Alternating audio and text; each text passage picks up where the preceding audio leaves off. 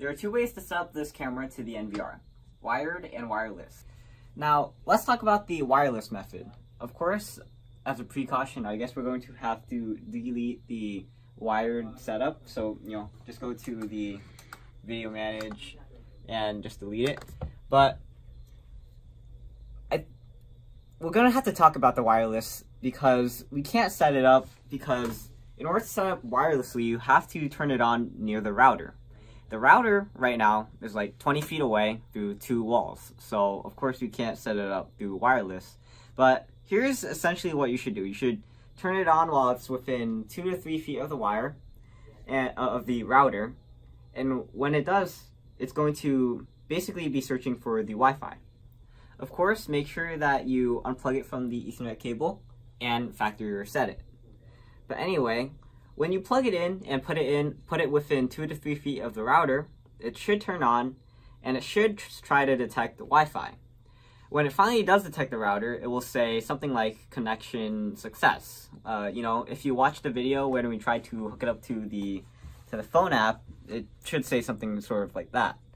But when you do, you should be able to go to the NVR and right click Wi-Fi add in order to add the camera. Alright, so an update. I thought I finished the video, but we actually figured out how to set it up using the Wi-Fi. And right now you can see that we have the protocol set to default and it's listing all the IPs. When we go to listing the ONVIF protocols and pressing refresh, you'll notice that nothing actually shows up. So I'm guessing that earlier, if we set the protocol to default and press refresh, we would have detected it. But that's weird. I don't know why it doesn't detect the protocol, because you'll see when it loads, it actually does say ONVIF protocol on the top. But when we set it up, by the way, the camera is actually downstairs with the router, so that's why it's being set up. It's actually not here, but you can see that the camera is right here. And right now it's looking at a computer screen. But what's supposed to be on the computer screen is a preview of the camera, because we actually... Alright, so we turn the computer back on. So this is what it's looking at right now. And if you can't tell from what seems to be Inception, this computer right now is actually viewing what the camera is showing. So we actually have the camera set up to be viewed on the computer, which we'll cover in a future video. But as I said before, this update was to show you that we were able to set it up using the Wi-Fi if we went to the protocol default and press refresh. Let's see if we double click it. Hopefully we can add it. Updating. Okay, connect failed, but it's gonna success soon. Okay, and there we go. Oh, that was Bella, the bells, but as you can see, that's what the computer looks like. So stay tuned for that video. Alright, so it's 12:16 actually. So I think, yeah, it's a Sunday night. Thankfully you have Monday night off. So this is Bella too. So I guess that's it. So signing out. Peace.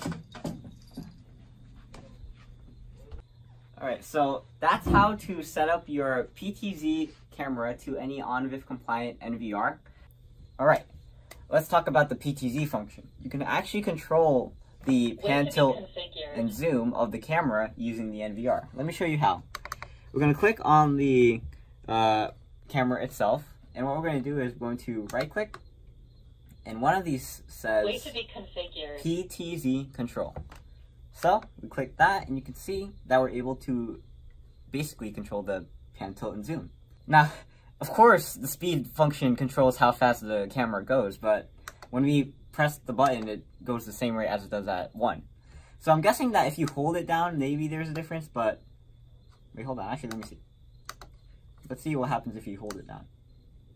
Oh, no difference. Well, we'll get back to you on that, but right now... going to zoom in on that. There we go. So there's also a focus, not sure what an iris is. And I guess that's the PTZ controls for you. I'm EyeOnAiman, and thanks for watching. If you'd like or comment, subscribe, and look at other videos on EyeOnAiman on the home security and video surveillance systems. Most of the videos we've done have been on the Hiseeu brand, but maybe we'll branch out, but it might be best to stick with the same brand, so just for consistency's sake. But let's see, maybe I can try to rotate to me and I can do my closing over there. Maybe that'll take like a whole minute. Let's see. It's a very slow system. Yeah, but whoa, okay. That's kind of Inception. Alright, hold on. Right.